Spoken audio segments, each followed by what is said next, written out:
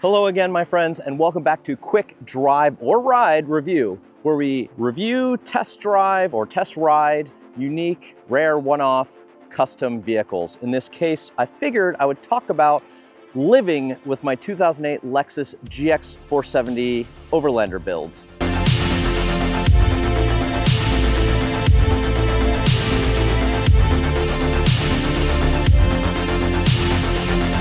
This is my daily driver when I'm not riding my motorcycles. I ride this 200,000 mile, nearly 20-year-old, 15-year-old Lexus that started its life as a very ugly, bulbous family vehicle. I bought this car right around COVID time. I was living in Los Angeles. I was feeling very cooped up like many of us. So I wanted something I could go out and explore the national parks and canyons that Southern California had to offer. And I saw some photos online of what folks had done with the GX platform and how capable it was off-road. Ultimately, they call this overseas the Land Cruiser Prado, and it's not the full-size Land Cruiser like we all know, but it's a baby Land Cruiser. More or less, its family member is the 4Runner.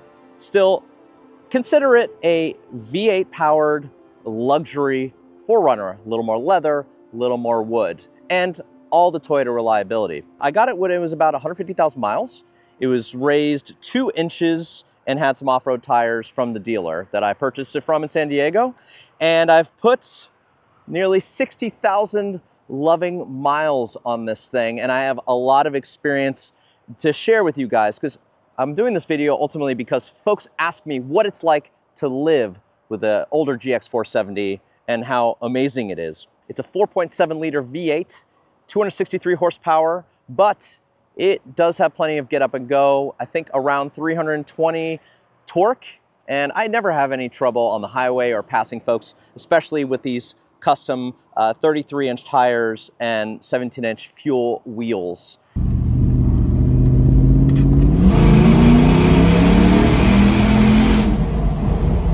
It's very capable off-road, but I did some upgrades to make it even more capable. So we have this steel, hand-welded coastal off-road bumper. I've added some LP9 fog lights, super powerful, especially when I would go to the national parks and the sun would set and there would be no lights on for miles. And these lights are the only thing that would keep me from going into a ditch or not and making it home. Added an ARB skid plate, a 15,000-pound winch, also added a steel bumper, which I'll cover in a second. And the paint, admittedly, is a little faded. It's spent some miles on and off road, but it's held up. It's also lived most of its life in Southern California, so there's not a lot of underbody rust. In fact, there's pretty much none aside from little surface pieces. But one thing to look out for these vehicles is that they traditionally develop a lot of rust, especially in the northern and eastern areas of the United States. Have I had any major trouble with it? No. You got to make sure to replace the rear airbag suspension, which we did. We replaced coilovers. The airbags in the back have a tendency to fail and sag. On most, if not all of these vehicles, it's not a matter of if, it's when. Also, another maintenance point is about every 100,000 miles you have to replace the water pump and the timing belt. Timing chain? Timing belt? I think it's timing belt. I forget. I have 3 cars and 3 motorcycles. It all blurs together.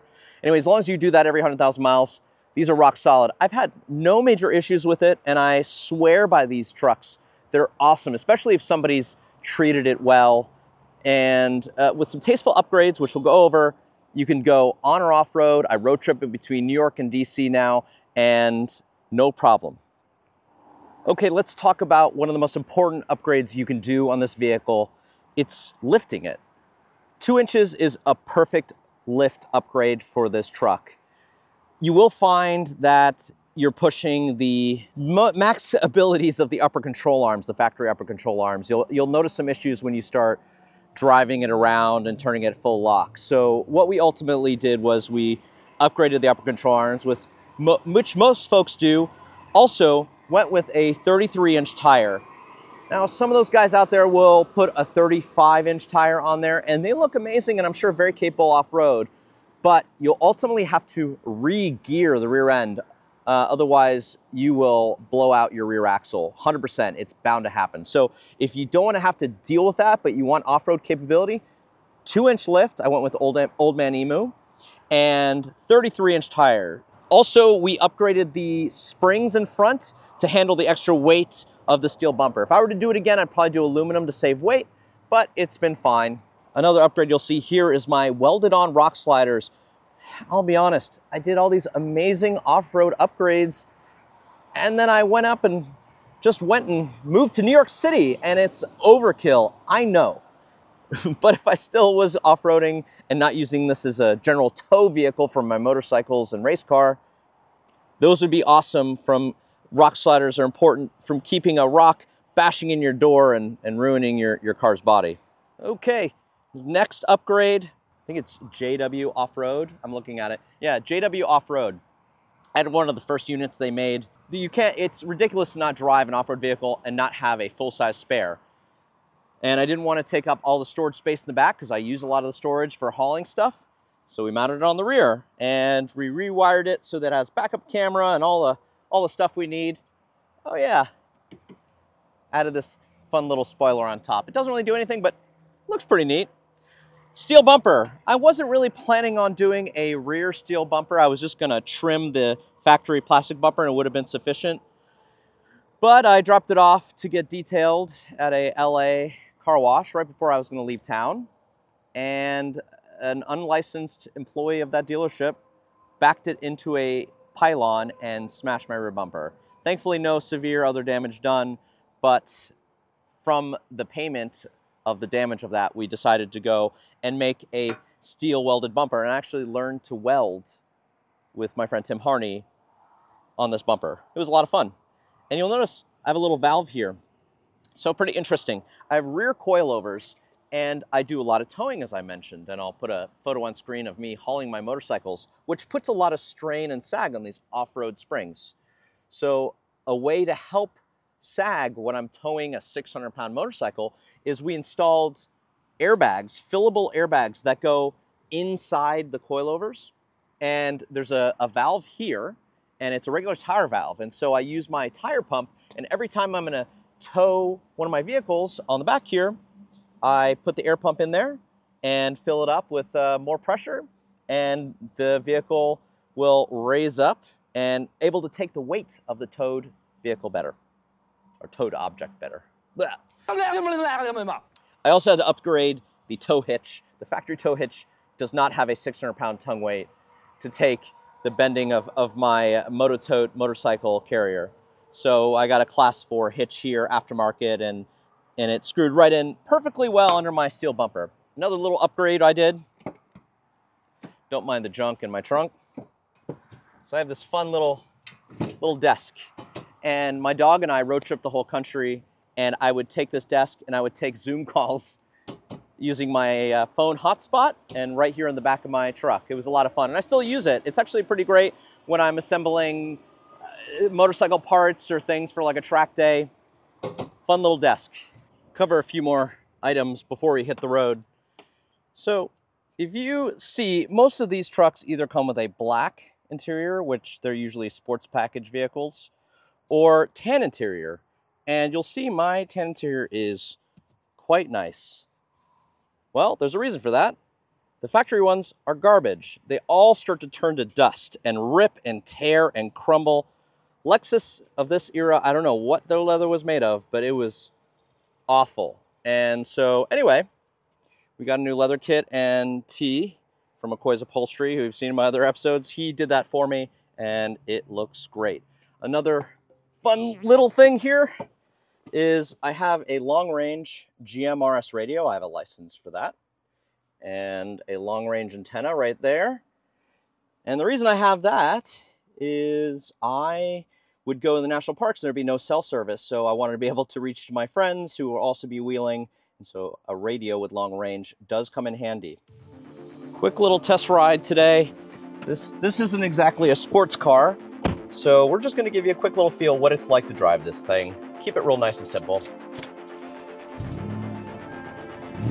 You may be able to tell that I installed a Borla muffler. Some folks trying to do some really fancy exhaust systems on this thing, but ultimately, all it needs is a decent little Borla muffler, and it's pretty straightforward. Sounds really good. Quick things to note: I did upgrade the steering wheel. I know this looks sort of silly, but I wanted this like nice. I found it on eBay, I think, and it's cool. I had it wrapped in leather to match the rest of the interior, and I like how it feels and still maintains the wood like the rest of the vehicle has. One of the big downfalls is the very old stereo system, and there are some optioned GXs that have a very simple, just single DIN stereo system right here, but these fancier GPS integrated units are much harder to replace. Now, there are some Apple CarPlay units that I may try and put in here, but in all honesty, they're a little jank, so I'm not messing with that. Love my heated seats, and most of my GPS and high-tech stuff I just use via my iPhone mounted here. Gas mileage, I'm getting around 14, 15 miles a gallon on the highway. Not great, but not awful, I suppose, with these big, heavy off-road tires and this older engine. By the way, the 4.7 liter V8 in this car is one of the most reliable ever made. I've had zero problems with it. One time I did install a cold air intake and it threw all sorts of codes. Sounded great, but I did not want to risk the reliability on my GX470, so I did not mess up with that. Okay, so we'll get going here. Nice little quiet area. Good little engine note, especially with that Borla exhaust. Steering is, as you can see, nice and straight. It keeps very centered. It's got a nice weight to it. It feels like a luxury vehicle. Okay, we're in a little back road area, so it's pretty quiet. I wish we had more time to go off-road, maybe another time. Does not feel slow. Obviously, it's not a performance vehicle, but when I floor it, it wants to go. I can pass anybody, no problem. I'll do a little U-turn here. Brakes feel nice and firm. I have maintained them, of course. There's some nice new fresh pads on there, but it stops great. I've had to do a couple emergency stops on the highway, and I haven't had to worry about it. It is a great daily driver. My only complaints, really, older entertainment system. Okay, sure. I do have Bluetooth in here. I added I think it cost me $100, installed a Bluetooth aftermarket system, which plugs into where my satellite radio would be. So it's the satellite radio port. So I set it to satellite, and that's my Bluetooth. Connects to any Bluetooth phone or device. But yeah, the off-road tires do offer a little bit of drone at speed. And by the way, these are Falcon Wild Peaks. I misspoke before. They are not Nitto Ridge Grapplers. But if you're thinking about getting a GX, particularly just to beat around, I use to tow stuff, I use it to haul the family, haul camera gear. It's been the most amazing daily driver. Could I have a newer, fancier car? Sure. Am I able to afford it? Sure. I can afford a slightly nicer than a 2008 200,000 mile Lexus, of course. But this thing is plucky. I mean, just look at it from the outside. It looks pretty cool. I get a lot of thumbs up. I was pulling next to a guy in an R8, and he gave me a thumbs up, which I really appreciate. The folks that know these cars, they really appreciate them, and I feel like I could comfortably run it from the 203,000 miles it's at now to about 200,000 miles. I'm sorry, to about 1 million miles with no problem, as long as I keep up with the water pump and the timing belt. I'll take a left here. But yeah. Does not feel like a 17, 18-year-old vehicle. It's held itself well. The stereo is not great. The speakers have a tendency to crumble with age, so they do offer replacement kits so that you can just replace the crumbling rubber and the actual speaker cones. Not too bad. It takes like 30 minutes to cut out the old piece and glue in the new ones. I've tried to redesign a new stereo because I like music, but it is a headache. My recommendation is just leave it stock. Get the best quality replacements for the original Mark Levinson stock speakers and just leave it as is. Oh, quick side note, there is a CD changer. I don't use that too often, but the cassette deck, oh man, The cassette deck, I have definitely gone to some vintage stores. I do have a record player at home, and while I'm there, you can get some cassettes for pretty cheap. So there's a lot of Journey and Def Leppard and Skynyrd albums that have been played through this cassette deck, and it's really fun to have.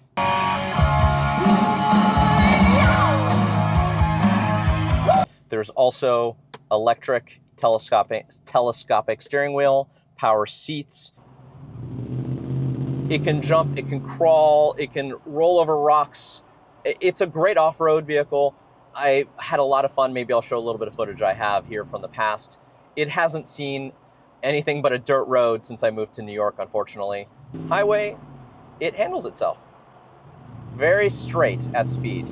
So we'll wrap up this review. I'll get us on a main thoroughfare and you can kind of see what it looks like at speed. But I'm about to drive back up from Virginia to New York City today, and I have no concerns that it's going to be incredibly comfortable. I do love these captain's chairs here, by the way.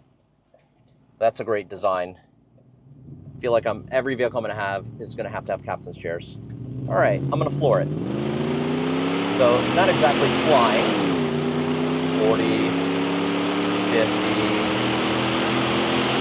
and 60. So 0 to 60 and eventually, but feels very stable.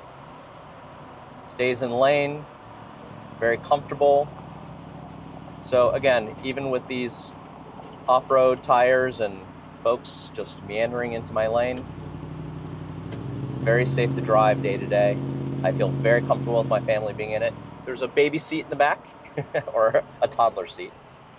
So yeah, feel free to mention any comments or questions you may have down below in this video. I hope this gives you a little information about how comfortable you could potentially be in buying a sub $20,000 GX470 in today's market.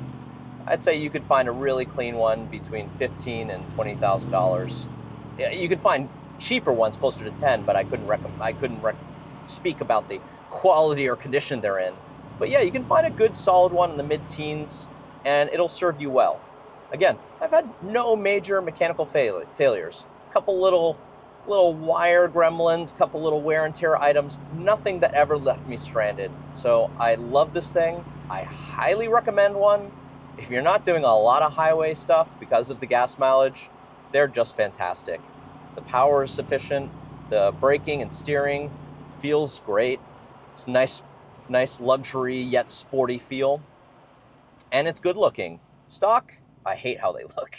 But the way I've configured my vehicle looks pretty damn awesome. So anyway, hope you enjoy our little different format of quick drive and review. And I will catch you on the next one. All right, one last go.